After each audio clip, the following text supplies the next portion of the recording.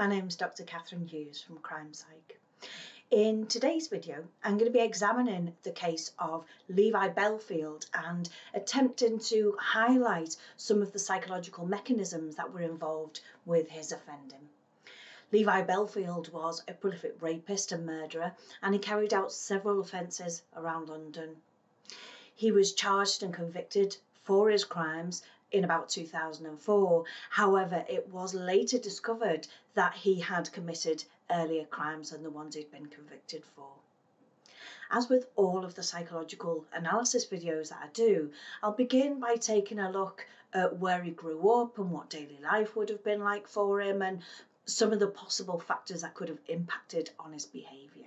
Media reports on Levi Bellfield say that he's of Romani descent and he's very proud of his Romani gypsy roots. He's got two brothers and either one or two sisters. Some of the different sources on there list one or two sisters. He was brought up on a southwest London council estate. He was brought up by his mother and his father, but his dad died of leukemia when Levi was 8. His mum was very strict and a very domineering woman, but he was very close to her. And she's been described as a strong-willed matriarch type character, and he did visit her regularly. Throughout all of the sources that I've checked on Levi Bellfield, they all say that he's a very violent man with a hatred or a disregard, at least, for women. He's fathered a total of 11 children with several different women.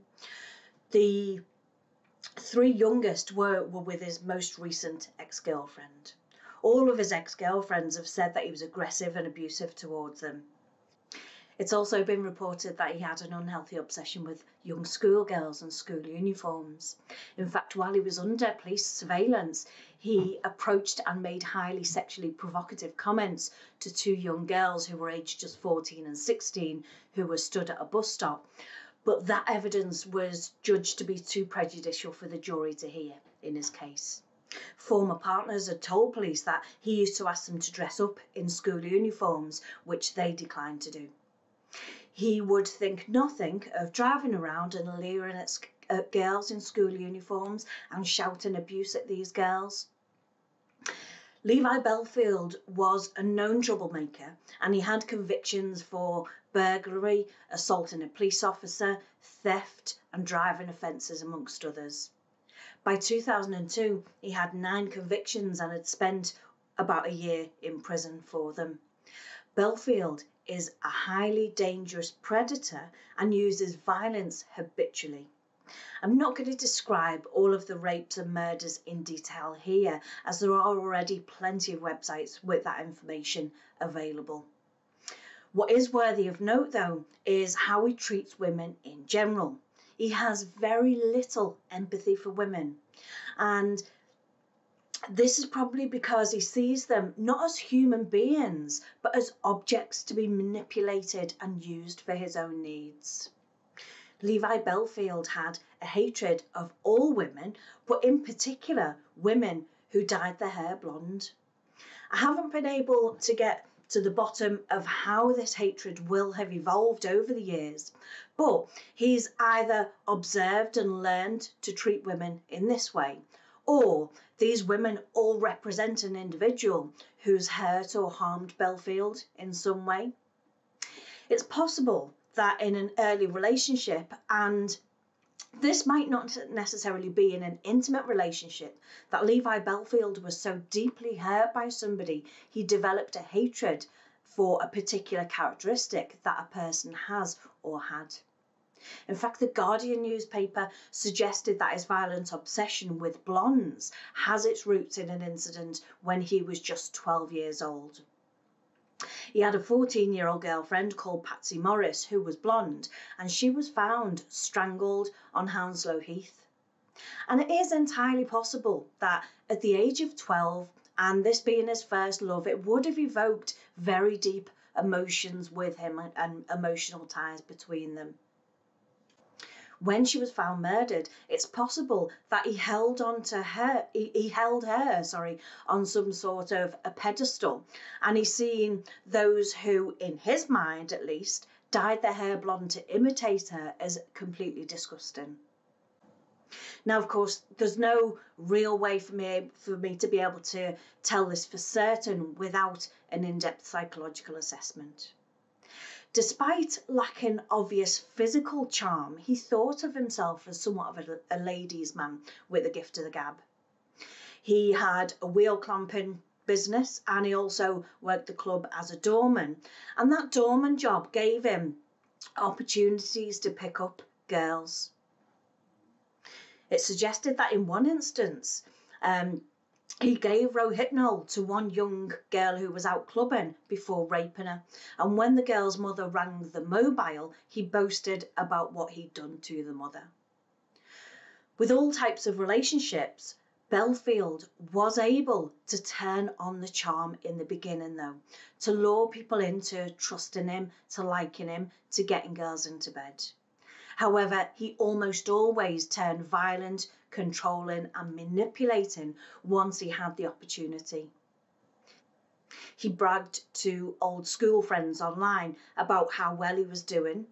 He played up his ladies' man image and described himself as being a bit flash and saying that he thinks he's 18 going out clubbing in Ibiza, Tenerife, but that he was doing all right, he's not in his slippers yet, sort of thing. In an interview with the media, Detective Chief Inspector Colin Sutton of the Metropolitan Police, he's the one who led the murder hunt. He said that about Bellfield, when we started dealing with him, he came across as very jokey, like he's your best mate, but that he's a very cunning individual and that he's violent. He can switch from being nice to being nasty instantly. And this type of behaviour shows that he had psychopathic tendencies. Women, whether they were girlfriends or bystanders waiting at a bus stop or even schoolgirls, were all just simply objects to him. Somebody to be abused and somebody to act out against if they dared to refuse him in some way. Police investigated a number of claims from teenagers, some who were as young as 14 years old, who claimed that he chatted them up. They said that he drugged them with ketamine or offered them cocaine, then had sex with them in the back of his van.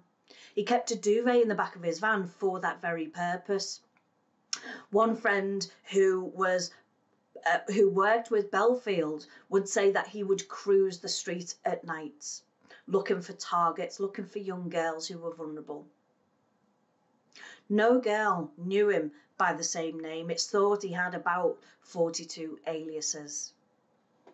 Within the various relationships and marriages that he was very controlling, but also used charm in amongst the intimidation. Beat officers who worked in southwest London knew him from about 20 years ago as a petty criminal, and they suspected that he was a woman beater, but his girlfriends never reported him. One girl did report him, but then it's reported that Bellfield burst in to the officer, taking a statement from this girl and allegedly punched him in the face. The woman, as a result, dropped her claim against him. As we've seen with many serial offenders, Bellfield's aggressive behaviour escalated over time. He went on to attack random women who were mostly at bus stops. He also showed a sexual interest in the underage girls and in school uniforms. A man who used to work with Bellfield described him as an animal. He said that he knew that he was dating one particular young girl, and in a character statement that he gave to the police, but this wasn't heard in court, it's claimed that he said she was very naive. She was a naive little girl and he didn't treat her very well. Her sister was a tiny girl, 14 years old, and he told me that he'd had sex with her. I remember him saying to me on one occasion, he asked me, "Do you want to buy her off me?" One of Bellfield's ex-girlfriends claimed that she once found a magazine in a bin in their home with the faces of all the blonde women scratched out. They'd been scratched out with a knife. And when she confronted him, he allegedly said that he hates blondes, that he would go hunting in alleyways wanting to kill, stab or rape women. She said that Bellfield had told her that they were, an expletive word, who were not worth a bolt, And again, this shows his complete lack of empathy towards women. And once again, this is another psychopathic tendency that is shown in his behaviour. He hung around bus stops in his car, or he drove around waiting to find a lone girl. One of these girls was Amanda Jane Dowler, also known as Millie Dowler, and she was a 13-year-old girl who went missing on leaving a railway station in 2002, and her body was found in Woodlands 6 months later. Bellfield was charged with the kidnapping and murder of Millie Dowler, as well as the attempted kidnapping of 12-year-old Rachel Cowles. Bellfield refused to give evidence at his trial, and he denied any involvement in Millie Dowler's death. A jury did convict him of murder, though, in 2011. Marsha Louise MacDonald was a 19-year-old woman who died in hospital 2 days after being admitted as a result of being beaten over the head with a blunt instrument near her home in London in 2003. The wound he inflicted on her just after she'd got off a bus. A year later, police believe after several more attacks, he had targeted Kate Sheedy. She was the head girl at a convent school, which Bellfield often drove past. She survived, but suffered multiple injuries and spent several weeks in hospital. Nearly 4 years later, she gave evidence against Bellfield when he was tried for her attempted murder. In 2004, Bellfield found out that Peter Rodriguez had been sleeping with an ex-girlfriend of his, and Bellfield went to his home, battered him with a mallet until he collapsed. And as Rodriguez lay unconscious, Bellfield ran off, later joining the police cordon outside to ask what had happened. And that can be a common trait within serial offenders. They will go back to the and help with searches, or they'll go back to the scene, or they'll ask police at the scene questions. Later that year, he killed his last victim. This time he'd been driving around the streets of Twickenham Green for an hour when he spotted Emile Delgrange. The attack was identical to Marsha's attack: 3 left-handed blows to the head and no trace of DNA. Within 24 hours, though, the police had established that she might have been killed by the same person who'd killed Marsha MacDonald months earlier. Bellfield reportedly confessed to the murder while he was on demand, but later retracted that. Bellfield was also charged with abduction, false imprisonment of a girl called Anna Marie Rennie. She was then 17, and that was in 2001, after she identified him in a video parade 4 years later. He was also charged with the attempted murder of Irma Dragoshi. She was aged 39 and she was from Longford. The jury failed to reach verdicts on either of those charges, though. It is very, very clear that Levi Bellfield is an extremely dangerous individual with a deep resentment of women. He's a dangerous psychopath who's able to charm ladies into sexual relationships. However, Bellfield used anger, intimidation, and controlling behaviour to manipulate these women. He had no compassion whatsoever for these women. He treated them like objects that had no value. Bellfield was found guilty of the murders of MacDonald and Delgrange, as well as the attempted murder of Sheedy. After he was convicted, he was sentenced to life imprisonment with a recommendation that he should never be released from prison. In 2010, Bellfield was charged with Millie Dowler's abduction and murder, and that predated the earliest of the other 3 charges by almost a year. So again, he was formally charged with each count. Bellfield's second trial began at the Old Bailey in 2011, and the jury found Bellfield guilty again. He was sentenced to life imprisonment the following day, and again the trial judge recommended that his life sentence, should mean life. Thankfully, in this case, justice was done, and this man will never be released from prison. Thank you so much for taking the time to watch this video. I do hope that you've learned something from this psychological analysis. Thanks for watching. Bye for now.